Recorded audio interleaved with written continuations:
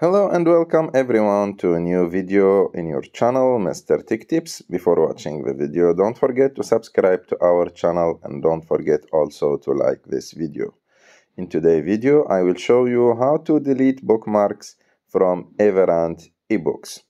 So to do this, you just need to go to the Everand app and open it.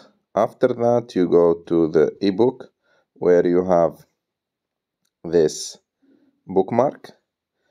Click on the three dots on the top right of the screen. After that, click on the option Notes and Bookmarks.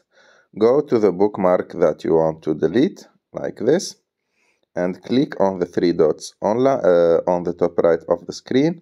And after that, click on Remove Bookmark, the first option. And as you can see now, the bookmark or this bookmark is deleted. I wish that you liked this video. If you like this video, don't forget to subscribe to our channel to like this video and see you in the next one.